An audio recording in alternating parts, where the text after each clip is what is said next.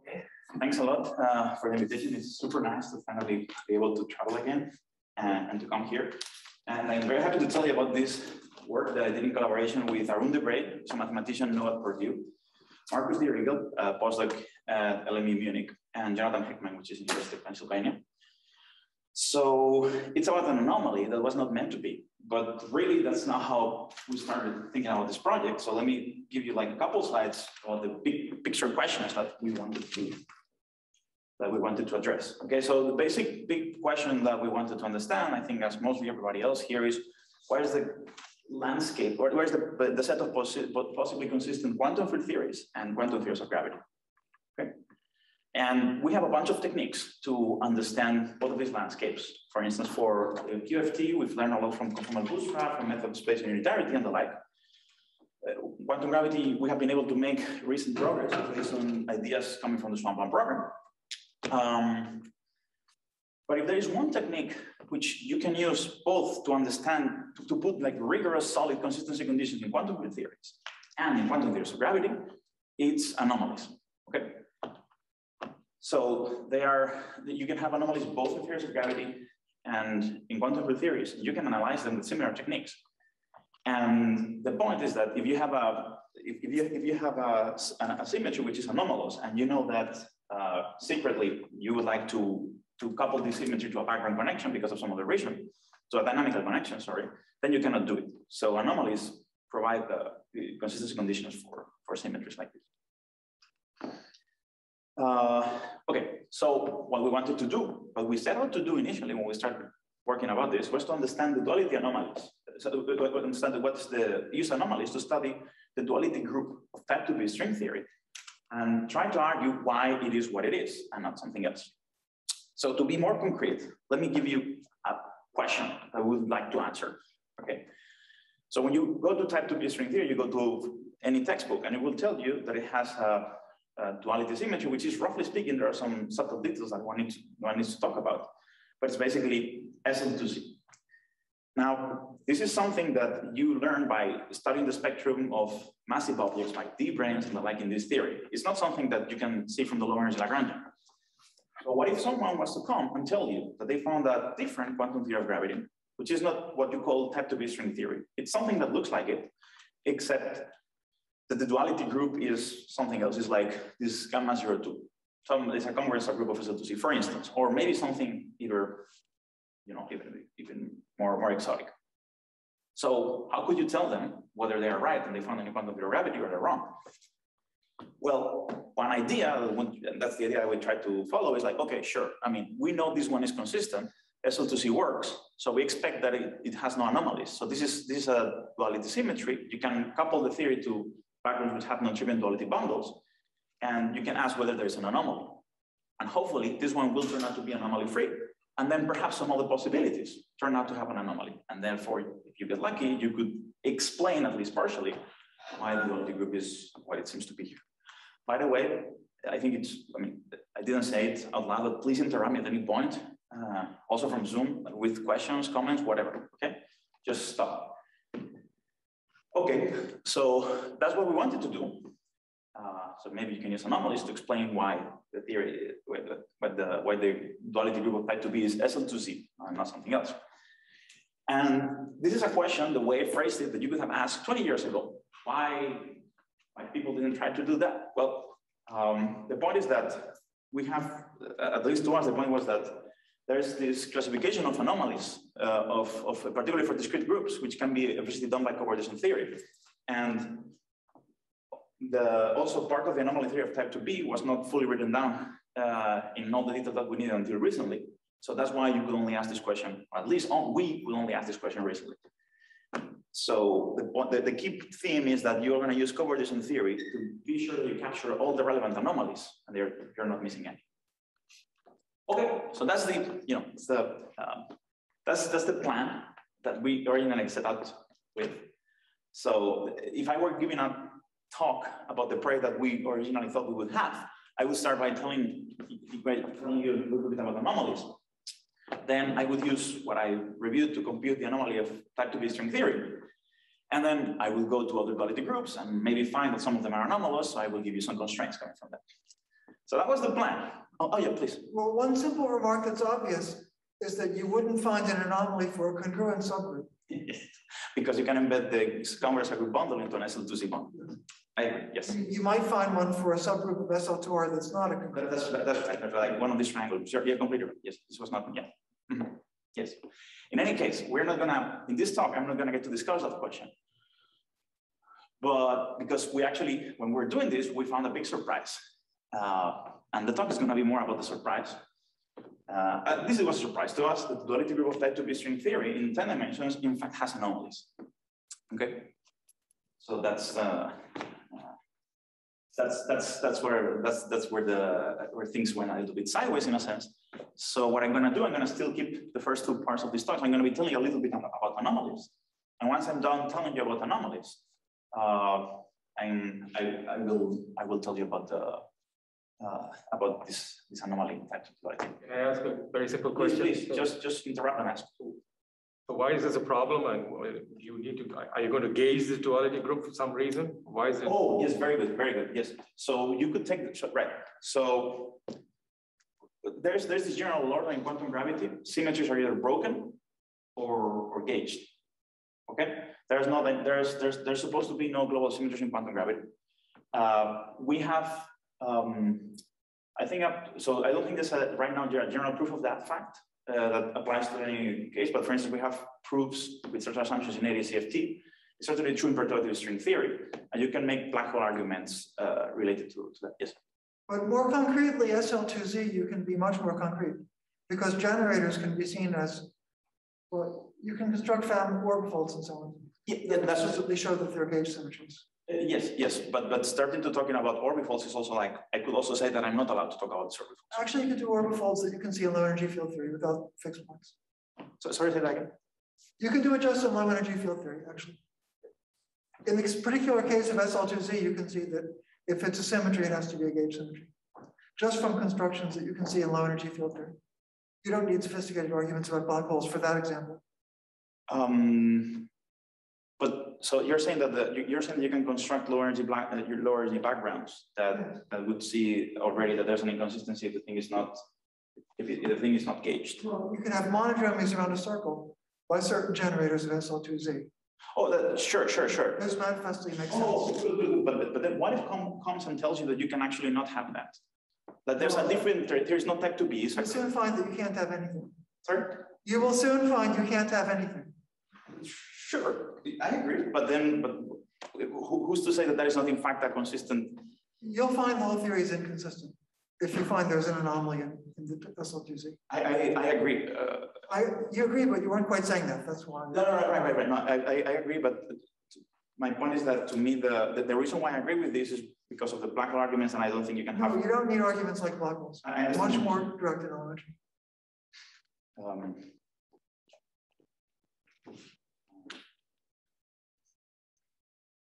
Yeah, you have to abandon all standard dualities. Sure. This again, if such a theory existed, it wouldn't be. Including T dualities. You'd be left with nothing. I agree. I'm not. Yes. Okay. Okay. Good. Fine. I agree with that. You could, for instance, argue that if you have a worse description, then you can argue that some of these things have to be exact. That I completely agree. For instance, T duality, you could. So, can I ask a question? So, I think you would agree that four-dimensional abelian Maxwell theory is anomalous under duality symmetry too, right? Totally. Yeah, exactly. That's field theory, yes. I completely agree. And in fact, that's going to play a role later in the talk. So, okay. So, yeah, this is, right. So that's a big surprise. And let me tell you quickly, what are anomalies? I'm just going to read the basic facts I'm going to need. So, roughly speaking, you have an anomaly when you have a theory with, let's say we have, let me just be talking about theories with like a Lagrangian description or some semi-classical description, and you have some interesting property of the theory which is not preserved by quantum effects. Typically, the thing that you're talking about is you have some theory with symmetry, and then you ask, can I couple it to a background connection? You can compute the partition function as a function of a connection for that symmetry as a background field, and it sometimes happens that this thing is not gauge invariant. Now, of course, if this is just like a background field, there's nothing wrong with this. That is completely fine. But if this gauge field is dynamical, then this is a problem. Now, there's two classes, broadly speaking, there's two classes of anomalies.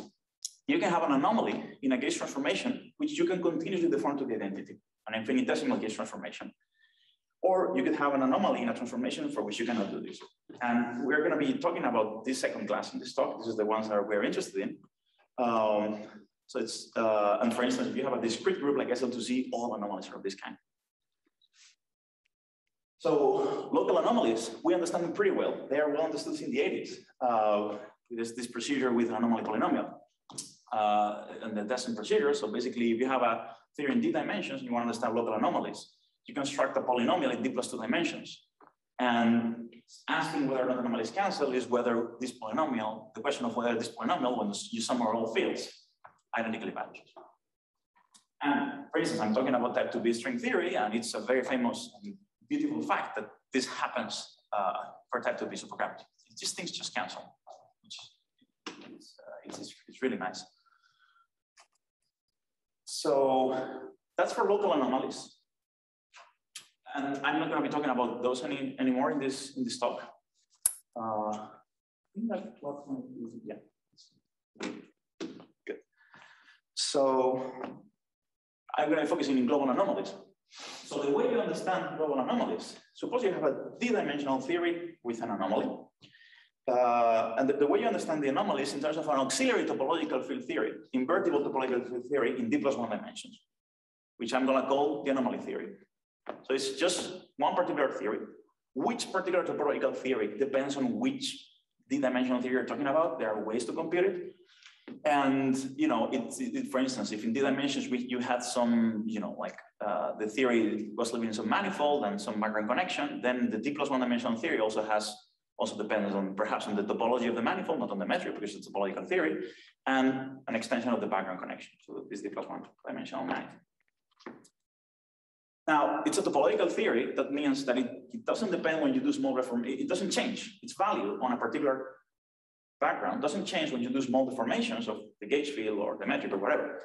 But actually, there's a nice feature, which is that there's a much stronger sense in which this thing is invariant. It's not invariant just under small deformations. It's actually invariant under covariatisms.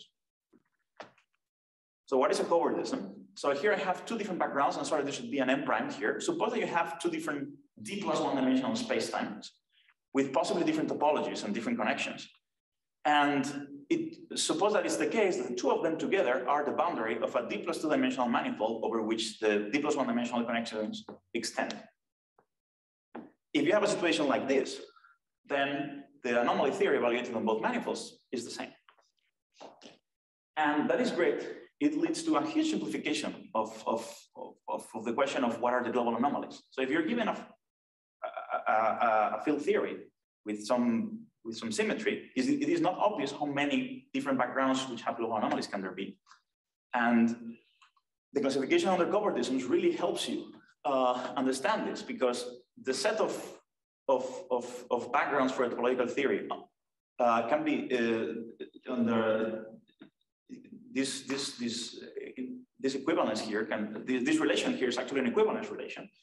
So you can gaussian the settled manifolds with connections by this, and you end up having actually a group. This thing has a group structure, and it's and in all the cases that I found of like so far that are of relevance to physics problems, the Bordian group is actually finally degenerated.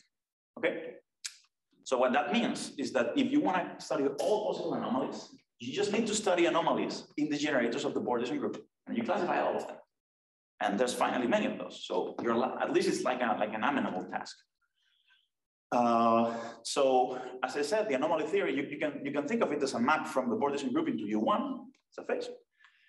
And so there's global anomalies only if these groups are non-zero. So if you find that the group is zero, bam, you don't need to do anything else. There's no global anomalies. But if the group is non-zero, you can still need to check that the anomaly is non-zero for some classes. Okay. Now, I have a comment. I think you meant, but didn't say that the anomaly theory is invertible. Yes. Otherwise, covariatism theory is not enough. Yes. Oh, yeah. I think if I didn't say that, I should have. Yes. Yes, totally, yes. It's important, otherwise this equivalence between topological theories and, yeah, that only works for invertible theories. Anyway, so that's the new understanding, like the way you would understand anomalies. So for instance, if this theory maps to non-zero for some classes, then there's for sure no anomaly. But there's still a distinction between anomalies, the ordinary global anomalies that you would see in field theory that were discussed in the 80s already, and the more modern anomalies that we're talking about here. So the anomalies from the 80s, for instance, you would study by you would be thinking of anomalies in a field theory, and so you would fix your spatial manifold, consider a closed path in configuration space for, let's say, the gauge field, and ask if the phase of the partition function is well defined under such a change.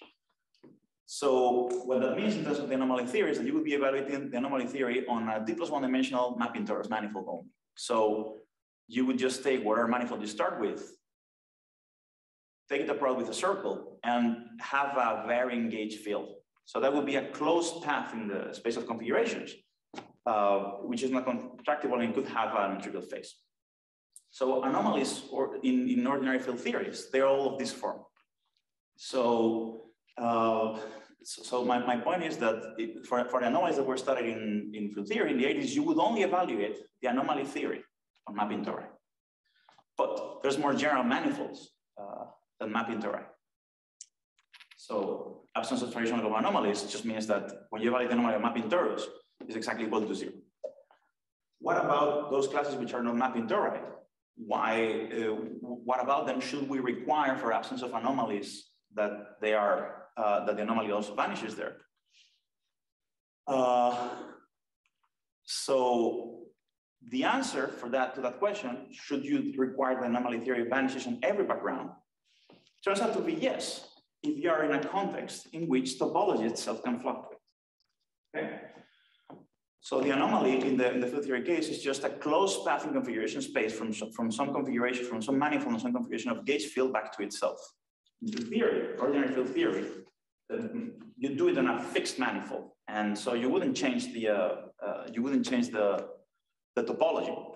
But if you're in a context in which topology can change, for instance, you expect that topology can change in quantum gravity, or also, for instance, if you're discussing anomalies of the warp volume theory of d-branes, because these d-branes can join and split, then you can make drawings like the one I did before, in which not only the gauge field changes as you go around here, but also the spacetime itself splits and reconnects. So that's topology change.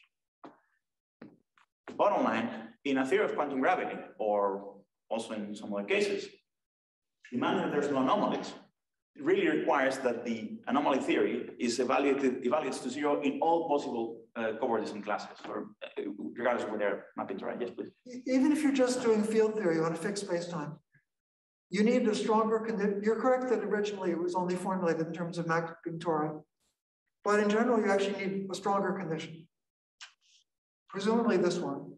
And the reason is that the traditional statement of absence of anomalies says that the effective action is invariant under diffeomorphisms and gauge transformations, but it doesn't tell you how to define the absolute phase of the effective action.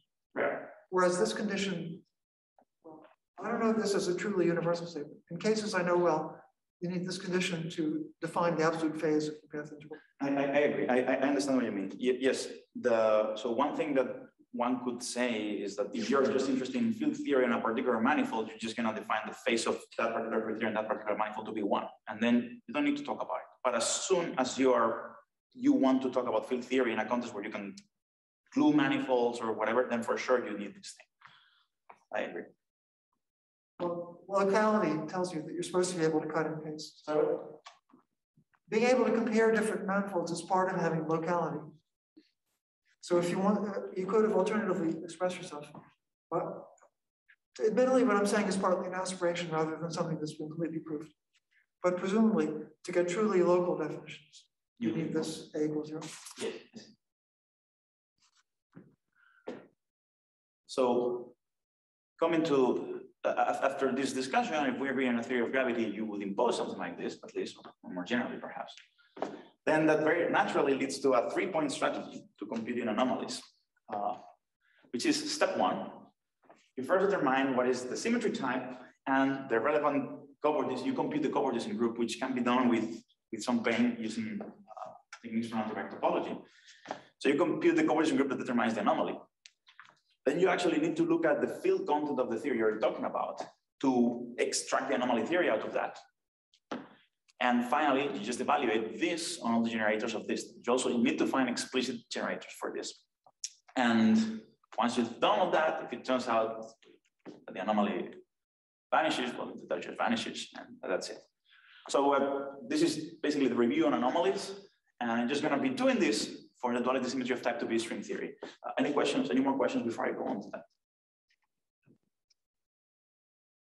Okay, good. I have only one comment. Yes. If you can do step 2, you didn't really need step 1. No, you're in an abstract situation. Oh, I mean an abstract situation. I mean, In an abstract situation, this is good.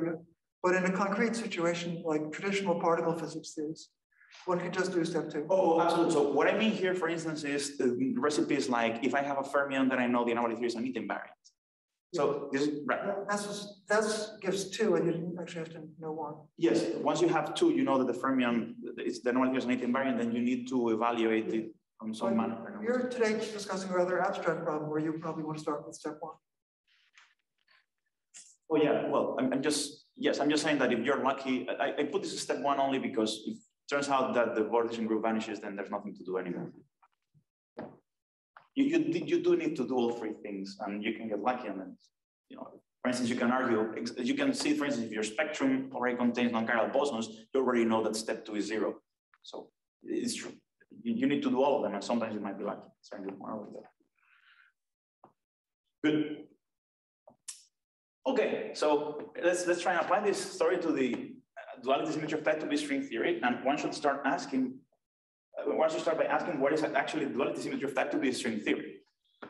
The usual story is that you start with type 2B supergravity, which has an SL2R symmetry that you can see in the Lagrangian, and then you say, well, in string theory I have deep branes and other objects that actually break this to a nonperturbative subgroup SL2C. And this SL2C actually has a very nice natural F-theory interpretation as the group of diffeomorphisms of the F-theory torus. The F-theory tells you that type 2B is you have a T2 floating around, and this is the diffeomorphisms of the T2. This picture can be made much more concrete once you do M to F-theory duality. So you can compactify in a circle and understand an F-theory background as an M-theory background with T2, with actually a physical torus, and M-theory background with a torus vibration. And the symmetry is nothing but part of the M-theory diffeomorphism group. But once one starts talking in this language, you realize that things aren't quite that simple. Because, first of all, SL2C is just the group of large diffeomorphisms of the torus if you forget about the fact that the theory has fermions. If your theory has fermions, then, you know, because of the fact that a rotation by 2 pi for a fermion is not just it's not just the identity, but actually minus the identity. You need to extend this group to a double cover of it, which is the metaclinic group, which is no longer a matrix group. So that's one thing you need to do.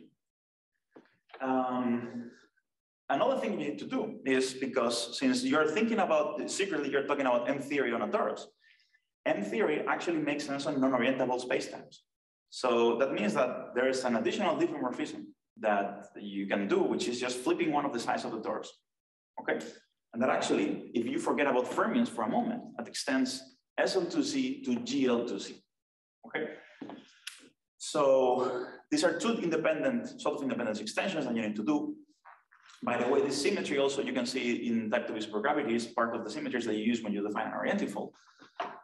You need to do these 2 things. And once you see a diagram like this, you know that something is coming on the right side, which is the actual duality group that we're going to take for type 2B supergravity, which is something that takes into account the theory has fermions and also reflection symmetries, which actually have to be of PIM plus type. So the duality group of type 2B supergravity, which was, as far as I learned about this in this paper by Tachikawa and Yonekura, is the PIM plus cover of GL plus. It's just some abstract matrix group that you can write. Okay. So that's the plus and not PIM minus. Sorry, I didn't quite hear. How do you know it's pin plus and not pin minus? Oh, that's because in theory it makes sense on pin plus manifolds. So that it has to do with the one way of seeing this is the right. So the bosonic action of M theory makes sense on unorientable manifolds, but the action also needs to make sense on fermions. The gravitino or the supercharge in 11 dimensions comes in a real representation, and only pin plus in Lorentzian signature has real representations, not pin minus. So it has to be pin plus. Yeah, I know that, but why pin plus of the duality group? What did you say about real representations? Well, I just said that. Well, I'm just saying that I'm thinking about this as an M theory background. So I'm going to say it has the same symmetry type of M theory as M theory, and I know M theory has pin plus, and it has pin plus. Well, right. The type 2B supergravity. Sorry. So how do you know it's pin plus? I mean, there are examples where there are pin plus manifolds which are pin plus and not pin minus, certain RP ends, which yeah, M theory should make sense on. Is that the argument? Oh, well, yes, exactly. So for instance, so the argument is that if you take the 11-dimensional action of M theory, it couldn't make sense on a pin minus manifold because the supercharge would have to be complex, which it isn't. So that's already one argument. And that is consistent with the fact that M theory makes sense, for instance, on RP4, but doesn't make sense on RP2, which is pin minus or not pin plus. But it really is a more simple argument. Just look at the 11-dimensional. If you're saying that M theory has some sort of reflection symmetry, then it needs to act on the fermions, and then it can only be pin plus. It cannot be pin minus. Now, of course, in compactifications, you can do more complicated things sometimes because you could, you know, like you could get extra reflection symmetries where you flip one coordinate of the non-compact directions and one coordinate of the compact directions, and those can sometimes be pin minus as well. But in the most general background, the one that always is there in M theory is pin plus. Okay, so that's the guy we're going to be talking about. And let me give you a bit, like just the slightest bit of background on the technicalities, because all of these things are going to appear later. So how can we think of what we will be saying is that the type 2B supergravity actually makes sense on what we call spin GL plus structure, because the spin part of it mixes with the duality group, as I explained before. So to explain that a little bit, I'm going to start with a more familiar case, which is just a spin C structure. In that case, you have a mixture between spin and U1, and you're posing by C2, which is the C2 subgroup of U1 and the -1 to the F here. And one thing that you do when you have a spin C structure, to describe it efficiently, you actually take this thing is not quite a U1 bundle, but you can get an honest U1 bundle by just taking the transition functions here and squaring them. So for a spin C, you can have an associated principal U1 bundle. And then manifolds which are spin C must satisfy a certain consistency condition, which is that the second Stiefel-Whitney class is the modulo to reduction of the Chern class of this one bundle, of this U1 bundle. For spin GL plus, you have a similar story. So spin pin plus is the same thing, just replace U1 by pin plus, or the Z2 is the -1 to the F here and there. And that means associated to it, there's a principle. So when you square the transition functions of this, you get a GL2 Z bundle. So it has an associated GL2 bundle, okay? And using theoretic characteristic classes, you can define characteristic classes for these guys. So some of them have C4 coefficients, Z3 coefficients, or Z2 coefficients. I wrote all the classes that I'm going to be using here, but they don't really, it's not like the details of this is that important. I just want to tell you that not every manifold has this kind of structure. Some of them do, and the abstraction to whether they do or do not involves these characteristic classes. In fact, it only involves this last one.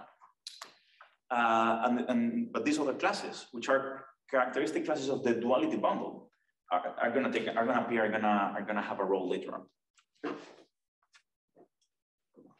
So, questions about this? Any question about this? What is Z3 tilde and Z4 tilde? Good, very good question. So those are classes with twisted coefficients. Okay, so the point is that right. So these are classes which would be honest classes in MP2. but which get multiplied by -1 by the reflections. So they're not things that you can integrate on a manifold by themselves, because integral of A will go to minus integral of A. But integral of A squared is well defined for instance. And actually, for some of the anomalies, if you're looking at anomalies that don't involve reflections, these things are going to be okay. So they do play a role later. That's the only reason I introduced them now. Okay, so that's the duality group of. All right, I have another question. Are you working in Euclidean signature or in Minkowskian signature? Oh, I'm doing everything right. Good, very good. So I'm doing all the computations of the Bernoulli function and everything in Euclidean signature. But the argument I gave before about the pin plus structure, for instance, that's an argument in Lorentzian signature. That's exactly what I was worried about. Yes. No, you're completely right. The minus has real representation. It's quaternionic, right? Yes, it's the other way around. You're right. It's the other way around. But okay. So the point is that if you're doing things directly about fermions in Euclidean signature, you should be talking about having. It's about having reflection positivity. And reflection positivity is the continuation of unitarity in Lorentzian signature. So what you would ask, right, is like you can have an action on the fermions so that you preserve reflection positivity, and that's continuation from pin plus in Lorentzian signature. But yes, that I use the Lorentzian argument to motivate the Euclidean. Yes. How do we know that pin plus but doesn't become pin minus under Wick rotation? How do I know that pin plus doesn't become pin minus under a Wick rotation? Well, because pin plus you can do, for instance, for a spatial, right? So pin plus means that in a Lorentzian theory, it means that spatial reflections squared to +1 and time reversal symmetry squared to -1. When you do Wick rotation, the Wick rotation flips the time coordinate and it makes it behave like the other ones. But bottom line, I can look at a reflection in one of the directions in which are not Wick rotating, and those are the same.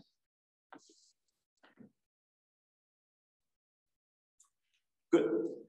So the duality group of type supergravity is this thing. Very good. So that's step one. We identify the symmetry type. Now we need to compute the anomaly. How do you compute the anomaly? Well, in the algorithm that I put, the first step is compute the Borgesian group, which actually it's quite a convoluted task, but we were able to do it thanks to Arun's expertise on spectral sequences and algebraic topology. So this is the answer. We didn't write this in our paper. It's part of an upcoming project in which we're studying all sorts of duality backgrounds in all dimensions in type to be supergravity using coordination groups. But this is the answer.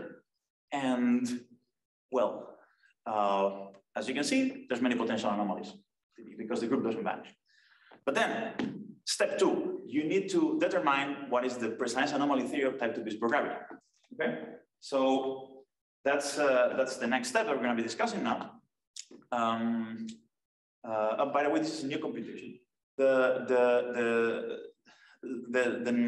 The next step, which involves some subtleties, is computing the anomaly theory. So the anomaly theory that I wrote here has three pieces corresponding to the three chiral fields that you have in type 2 supergravity, to the gravitino, dilatino, and self-dual form.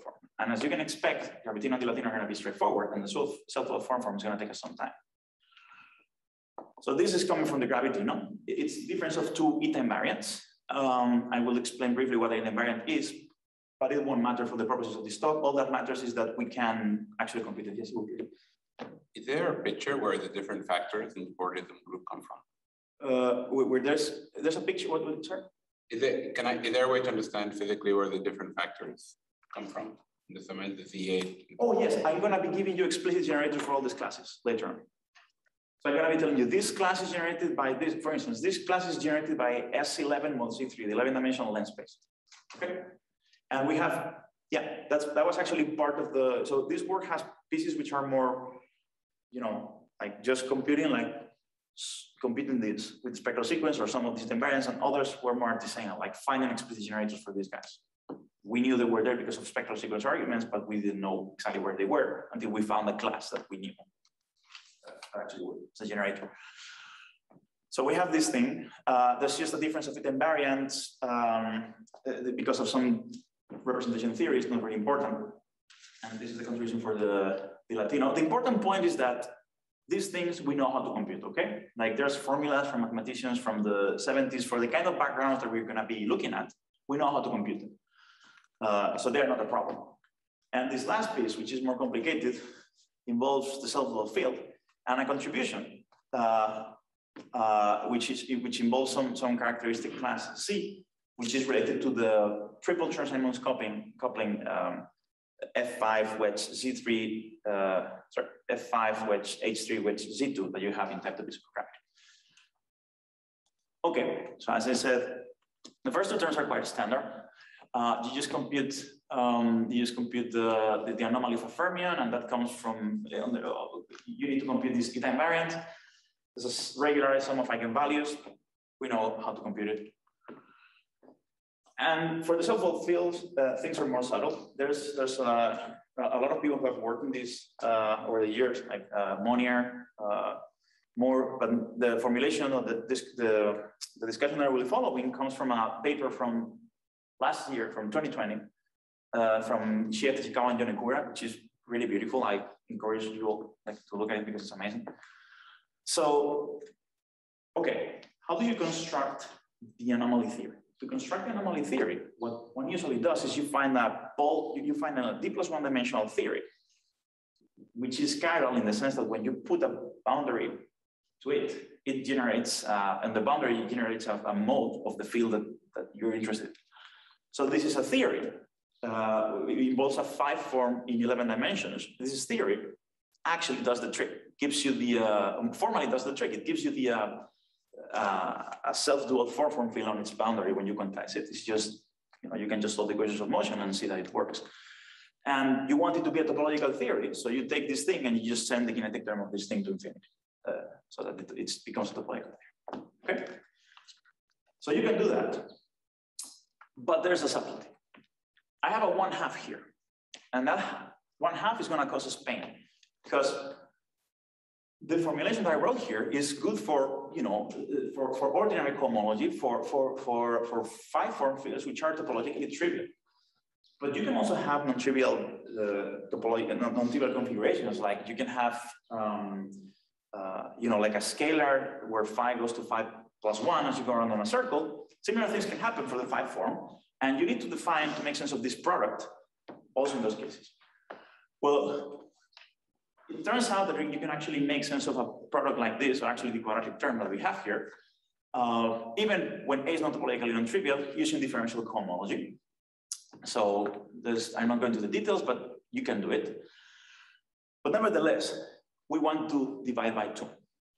And in differential cohomology, the variant that we have here is a map to U1. So there's no canonical way to divide by 2. And so that means that, strictly speaking, there's an ambiguity when we're trying to write down the topological theory that we started with, that we wanted to write down originally. Well, it actually depends on, you can actually pick a consistent definition of 1/2 A of wedge A, of what that is. But in a general manifold, there's more than one possibility. So there's no canonical choice. So Q of A, this thing, is just called a quadratic refinement of the differential cohomology variant. Okay? You can try and find a possibility, but it's not clear how to make sense of it generally. There seems to be an ambiguity. We found an ambiguity when writing down the anomaly theory of this thing in 11 dimensions. Okay. So how do we resolve this ambiguity? Okay. Well, so if you are given one particular Q of A, let's say that you're told that in this manifold you're interested in, this is the Q of A that you need to use, then you can compute everything, because you only have the anomaly theory of the self-dual field involves an eta invariant, which we know how to compute. And then these other two pieces, they really depend on the choice of quadratic refinement.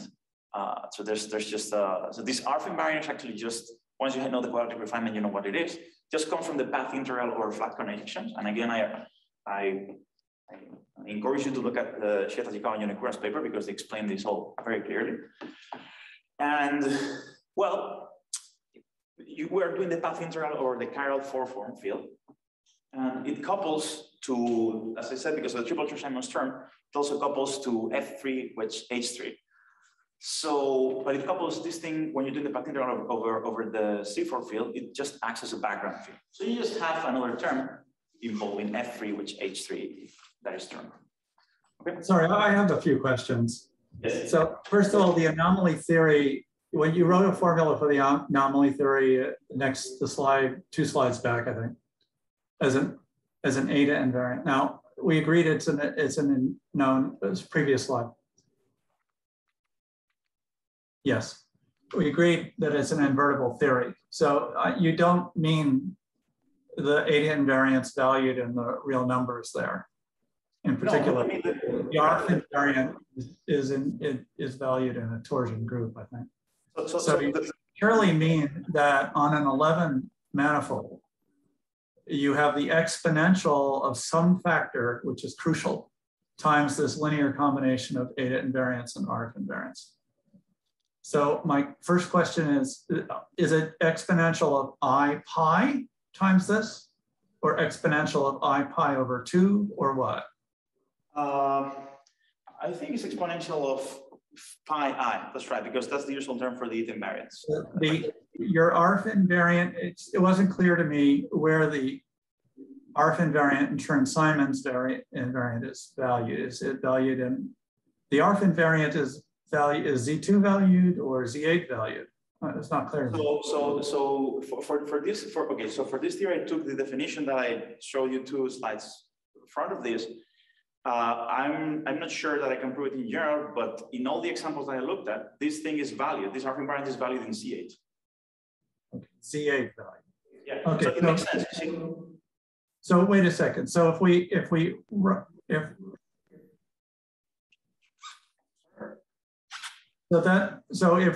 write this as exponential of I pi, so if it's not Z2 valued, then why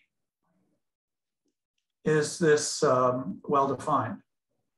Why is this thing, the total thing, well-defined? Yeah, if it's exponential of I pi. So the point is that so there's an ambiguity, right? So one thing you said at first, which is like this thing is an invertible theory. This thing is an invertible theory, but maybe you didn't see because of the blue thing. There's a 1/8 here, so that is not really well-defined canonically, right? So that's indeed bothering me. Yes. So that big problem is canceled against this other big problem, and the whole thing, as they prove in the paper by Tachikawa, Shen, Yonekura, is actually well-defined. Well, that paper made a lot of assumptions. I think they even assumed the manifold was spin, by the way. I'm gonna discuss that next. Okay. Now, but I have another question, which is some time ago, following the important work of Witten and Hopkins and Singer, I wrote a paper with Dima Biello. My name's Greg Moore. Yes, and we gave an 11-dimensional Chern-Simons formulation of 2B supergravity, which took into account self-duality. So my question is, if you're aware of that work, is this different or equivalent, or did we get it wrong, or what? Oh no, I'm sorry. I'm not aware of this, and probably I should be. We use the formulation of Tachikawa, Shen, Yonekura. Our whole point was to write a Chern-Simons theory in 11 dimensions that properly took into account the entire self-duality of the Ramon field in terms of differential cohomology, specifically differential KO theory. Right. So the K theory, differential K theory is going to appear in the next slide. So I'm sorry, I don't have a good answer to that because I need to look into that into detail, but I will. The way I understand it, so they discuss the words also by Monnier, and I think that in the end they argue that all definitions should give the same results, but yeah, sorry, I don't have a better answer to that.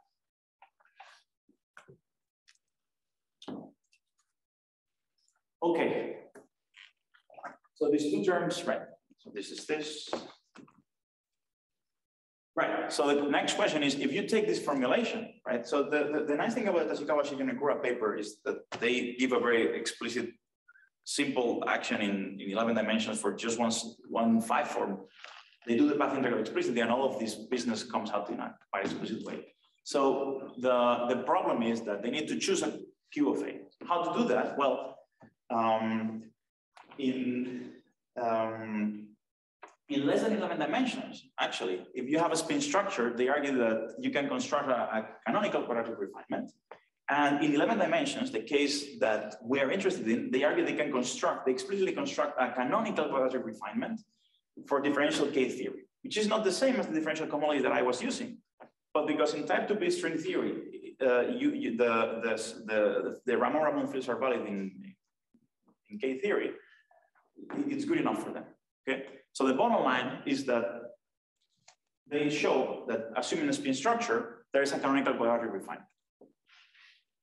And you know, and then they go on to show that anomalies cancel in type 2B in backgrounds which do not involve duality bundles. And this is enough for anomalies which do not have a duality bundle. But what we want is Q of A for an arbitrary spin GL2Z manifold, right? So the construction they have doesn't work for us. So we don't have a construction. I don't know how to construct a canonical quadratic refinement for a general spin GL manifold. So in that sense, that part of the problem is incomplete. But what I can do, and I will do, is to show you that if you assume that there is a canonical quadratic refinement for spin GL plus manifolds, generalizing the construction that they did for the spin case, then you can actually use that anomaly should cancel in a case without duality bundles to compute the anomaly in a case with a duality bundle, and then compute these anomalies reliably. Okay? That's the basic strategy that we're gonna follow. We're sidestepping this definition issue, and we're gonna relate some anomalies which are zero to some others which are non-zero. And I'll give you an example of this later on during the talk. So we now have the Bordison group, the anomaly theory, and we were able to find explicit representatives for the generators. So this is the point that Ivo was raising before, and we actually could find generators. So the anomaly computation finally looks like this. So these are all the factors in the Bordison group. These are the generators. These are these are explicit generators for each of the Z2 factors. This X10 is the generator of spin Bordism in 10 dimensions. So it's a non-manifold. And X11 is, I will talk about it later on. But the point is that we can actually compute the anomaly. And did you tell us what's little x and little y? Yes, these are the Z2, they're the Z2 characteristic classes of GL2Z. So GL2Z has a cohomology, has Z2 cohomology with Z2 coefficients at degree 1 generated by two classes, is the pullback of those, of the classifying space. I think you could, for that, you could give the following definition. If you have a GL2Z bundle, there's an associated rank 2 lattice. Mm-hmm. Yeah, so this one's. So if there's a rank 2 real bundle, you're probably just taking W1 and W2. That's right. That's right. That's correct. You can actually associate more than one bundle. And yeah, so X is associated, for instance. Okay, so for instance, in GL plus, there's a. But your X and Y are both one-dimensional classes. Right? Yes, correct. So whereas I only defined one-dimensional class.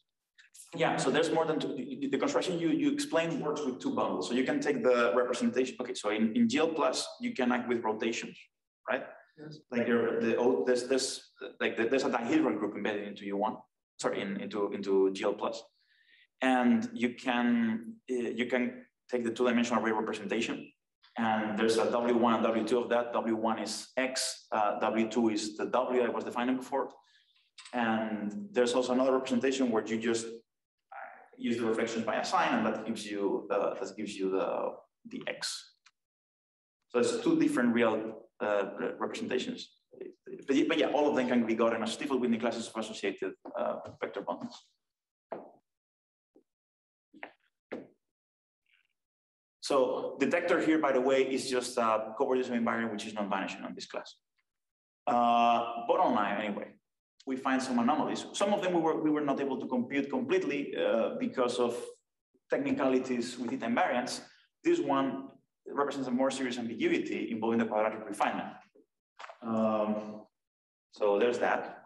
I'm sorry, I'm still confused. I don't understand how this curly A that you defined is a function of differential KO or K. You didn't say if it's differential K or KO.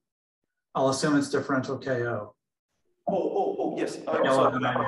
but it didn't look like it wasn't obvious to me that the fields in the theory, in the 11-dimensional theory, are differential KO classes. Oh, right. No, because it's not obvious at all, and it might not be. In particular, your C check. I didn't understand how the C check has anything to do with the differential K theory class. Sorry, I didn't quite hear that. C check, the differential refinement of F3 wedge. Yeah, yes. H3. Yes. Is that a differential K theory class? No, it's not. It's differential cohomology. But then how am I using a quadratic refinement, which I said it would construct for K theory for this guy, right? That's your question. The action should be a function of a differential K theory class.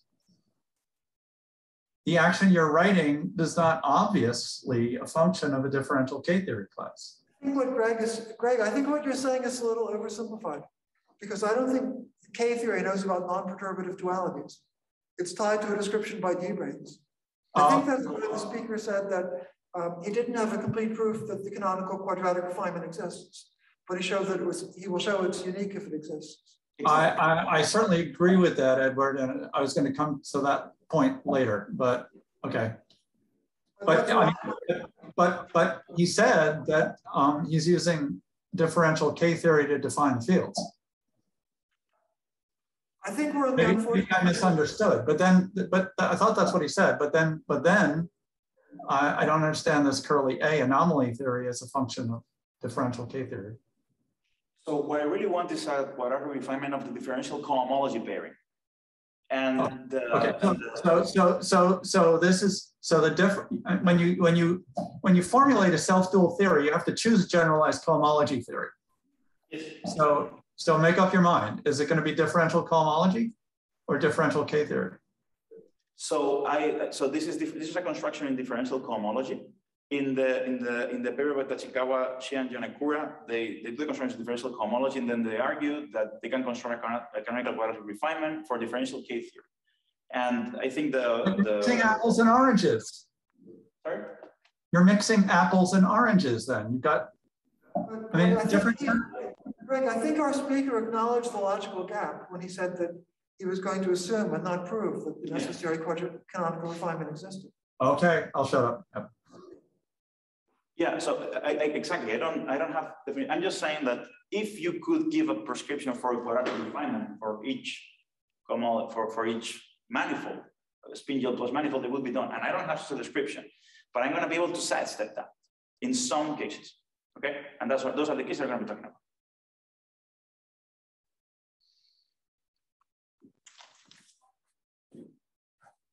Okay, so we have this thing, and the point is that we have there's some anomalies that are non-vanishing, and in this case, for instance, I say 0 1/2 modulo 1, precisely because the techniques that we have to sidestep the quadratic refinement story don't work here, and I'll be talking about this a little bit later on. But anyway, to us this was a surprise. There is an anomaly in type 2b, and I should really be quick. There's an anomaly in type 2b. Unfortunately, I can be quick because I reached actually the end of my talk. This is the conclusion. Type 2b supergravity has a discrete anomaly symmetry. By dualities, you map to M theory. That means that M theory is actually no diffeomorphism invariant, and therefore it's an inconsistent quantum theory of gravity. Any questions? Okay, here's laughter. That's good. When I give this talk by Zoom, it works better. Of course, this is not the conclusion. One should have a little bit more faith. And so in a sense, there's a simple modification. What we're going to show next is that there's a relatively simple modification of the type 2b Chern-Simons term. So I'm going to shift this differential cohomology class that I was talking about before by this class that I put in brackets here. So it's a class that is constructed in terms of Pontryagin classes of the tangent bundle and of whatever I'm looking at. This is a model form reduction. And it's also built out of the characteristic classes of the duality bundle. The C2, C3, and C4 characteristic classes that I was discussing before. So you can construct a term like this. And when you do it, you're basically, when you go to the anomaly theory, you shift C by C plus basically this thing. Okay. So when you do that, the anomaly calculation gets a new contribution coming from Q of C. And when you take that into account, the thing that I didn't know how to compute, I still don't know how to compute, but all these other guys vanish. So now there's no anomaly. Okay? So that is the anomaly cancellation mechanism that we found. It's, if you want, is a version of a Green-Schwarz mechanism in the sense that it mixes continuous fields to these discrete classes, but it gets rid of the anomaly. And it's also interesting that because the term that I wrote down involved twisted cohomology classes, it's all under-oriented for reflections. And that has to be the case, because if I want to couple it to C4, the Ramon potential, it better be something that it has the same duality properties as C4, which is all under duality transformation. And a mechanism like that would only cancel anomalies in classes which do not involve reflections like these ones do. And so only anomalies above the dash line can be canceled with our mechanism, but that's precisely what we need. Yes? So the ones above the dash line are for orientable manifolds? Sorry, the ones below the dash line are for orientables. The ones above the dash line, they only involve NP. The NP is a group of... The unorientable manifolds. Oh, they're all orientable. They're all orientable. Sorry, what is the distinction above and below the dash line? Yes, that the duality bundle involves, it can be contained within a spin NP. So it only involves an action of duality, which such that the SL2C transformation has determinant 1. It doesn't involve. It doesn't involve Worldsheet orientation. Orientation. That's right. That's exactly what it means. Or it says dual. Yeah. That's what it means. So only these anomalies can be cancelled by this mechanism. And I'm gonna now tell you a little bit how this works. But the point is that this mechanism, the reason why this mechanism works is really due to some detailed cancellations that it happens on the type 2B spectrum. So I'm gonna take one of the examples, one particular example, the C27 anomaly. Is it okay if I take 5 more minutes? So there's, for instance, the C27 anomaly. Now, the C27 anomaly means that you can find random matter such that the anomaly is any integer modulo 27. Okay? So it could have been a priori, it could have taken any value modulo 27. But with the mechanism that we're proposing, it will be, I will explain now why, only k equals 9 can be cancelled. So it turns out that k equals 9 is precisely the value that you get from the fermions of type 2B string theory. So it's really nice, and similar coincidences take place in other cases. So how do we see in this case, I'm gonna do it in a little bit of detail, that only k equals 9 works? Well, k equals 9 is the C27 factorial Borderson group, and as I said before, is generated by S11 mod C3. So that's a length space. And the non-trivial Hertzian Borderson takes place when you turn on a duality bundle along the non-trivial one cycle of the length space. So let's first look at the situation where you just have the geometric length space. And so I denoted it by a 0 here. So we turn off the duality bundle. We know that anomalies here vanish. We know it vanished. We know they vanish because this thing is actually a trivial class in Borderson. So they have to vanish. And so we can write down everything like this. And the point is that even though I don't know what the quadratic refinement is in general, I don't know how to construct it in general, I can use anomaly cancellation in some backgrounds to determine it. Okay? So if I go to this background and I turn on the duality bundle, I can compute these eta invariants, include the factor of 1/8, and this is what I get. I get these numbers. And then, because I turn off the duality bundle, then this thing is 0. So I have a bunch of things that have to add up to 0, but don't. Why don't they add up to 0? Well, because there's one contribution coming from the RF invariant, which depends on the quadratic refinement. And therefore, I can figure out what the RF invariant is.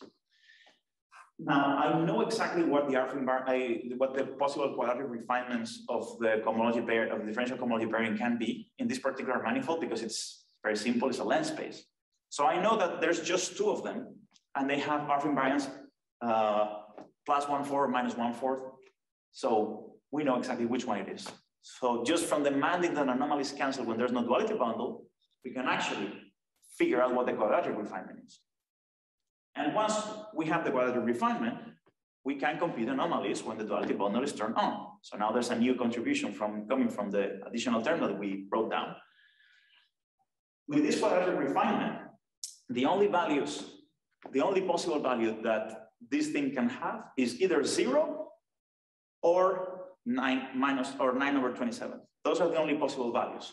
And it's nice. So once you do this piece changes because you're turning on a duality bundle.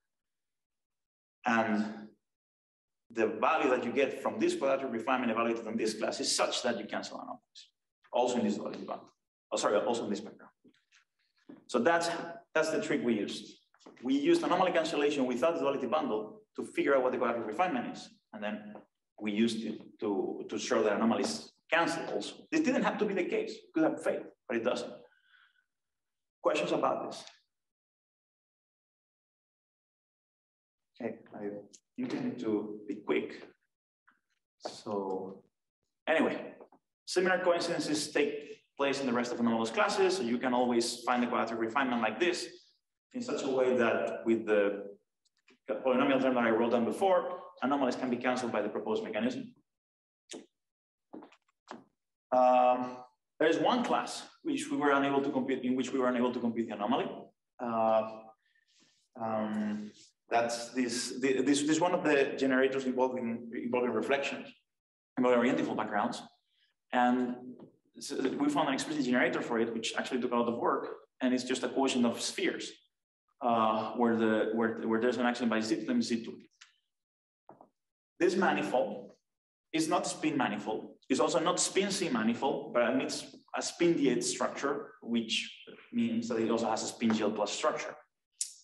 And so we can argue that D10 invariance vanish, but we're unable to determine the quadratic refinement simply because in this manifold, there's no way to have it, duality bundle switched off, duality bundle switched on. There's just not such distinction in this one. So we don't know what the value of the anomaly is, but we know that it can only be 0 or 1/2.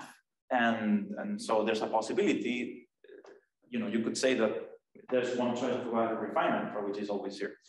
And you could just take that one and then there will be an anomaly here. But again, I'm not able to argue that this has to be the case. Okay, so just briefly, I will mention that there's a slight non-rigorous check. It would be nice to do it more rigorously, and a check that you can do of our term, which is that it seems to match, at least in some cases, the anomaly of n equals 4 super Young Mills. So n equals 4 super Young Mills is mapped by holography to 8 is 5 versus 5. And a very general story is that when you have an anomaly in a duality symmetry, when you have a global anomaly in the boundary CFT, this is matched by a topological term in the bulk. Now, the Montonev-Olive duality anomaly has an anomaly that was computed, the Montonev-Olive symmetry of n equals 4 super Mills has a duality anomaly that was computed by Satashikawa, Shen, Yonekura. And how do you match it in the bulk? Well, if you do, this is not rigorous because we didn't do this properly at the level of differential cohomology even. But if you just write down this term that we had in the action, which is the one that is the only relevant one, and you reduce it on formally, you just reduce it in 8 is 5 versus 5, you get something that matches the value of the anomaly that they find. Now I did this very quickly, but the point is that the polygon theory that we have evaluated in this background matches the anomaly. So that's one simple check that one could take. So in the end, it seems to be a happy story for type 2B. But just like any good story, it actually has a twist in it.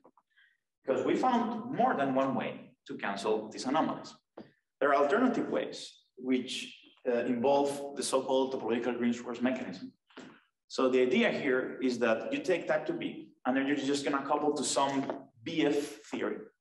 Okay, so it just involves, it's a topological theory, so it doesn't change the action of low energies, but it changes the degrees of freedom. And so you can write down BF theory with the right couplings such that you can make things such that the partition function of this BF theory can do the same job that the Q of C nu term that I was discussing before was doing. So it can do the same for at least for some of the anomalies. Now, what you should do systematically is to compute omega 10 spin GL2 plus. And that will classify ambiguities in canceling the anomaly.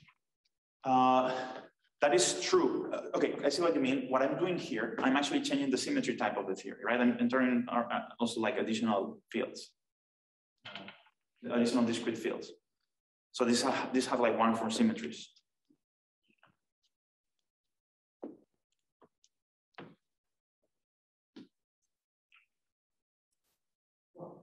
If the anomalies can be canceled, yes, then any other way to cancel the anomaly involves adding on some other anomaly-free theory. Mm-hmm.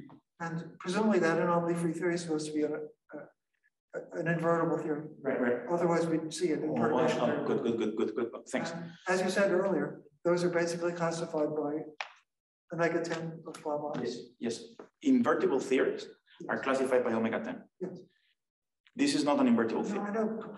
It isn't, because you said it was a different way to cancel the anomaly. Yes. But if the other way is correct, and also the new way is correct, then they differ by an anomaly. They differ by an invertible theory. I see.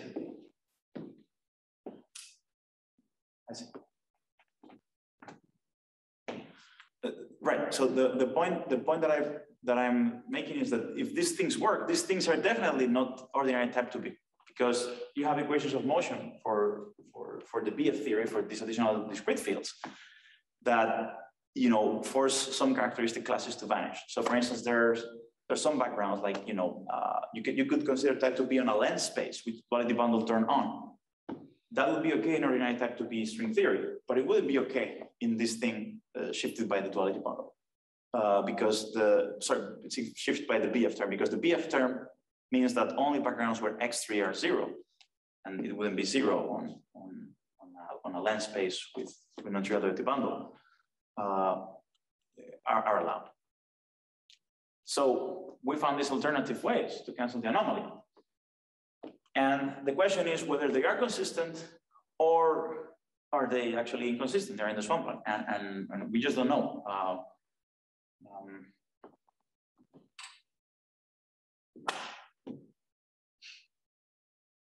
Yeah, so I'm thinking about your point that they should be classified. They should be mapped to. Actually, what you're saying actually contradicts what I said. So perhaps what I said was certainly an example of how you could modify an anomaly-free theory. Yes.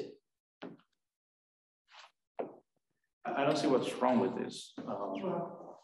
But then maybe there's something obviously wrong, because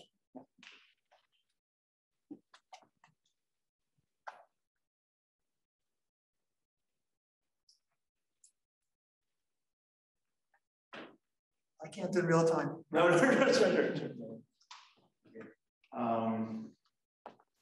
Okay. So basically the question that we have is whether these things are actually consistent or in the swampland. And so just to finally wrap up, this is part of a bigger question of whether can there be more than one consistent quantum gravity with the same low energy limit. So I just asked this question about type 2B. Like, could there be like alternatives, like where do you have these topological terms reach on? Could they be, could there be like a plethora of different theories which have the same type 2B supergravity limit? So could the N theory star look more like a flower like this with more than one petal per side? So for instance, in 11 dimensions, Fried and Hopkins have discussed precisely based on a classification based on covariatisms, they discovered a new theta angle in 11 dimensions. Is that theta angle, it's a discrete theta angle, so you don't see the low energies. Does it mean that there's two versions of N theory in 11 dimensions? That's a question I'd like to understand better. But for the time being, I've reached my true conclusions, which is that even though type 2B duality symmetry is anomalous, it can be canceled by modifying the type 2B Chern-Simons coupling. And this didn't have to work. It works because of coincidences. And there's other ways. So we don't know if they are consistent or not. We should also follow consequences of these terms that we propose in the duality web. And it would also be nice to find a way to construct a canonical quadratic refinement for this XLM. So with that, I want to thank you for your attention.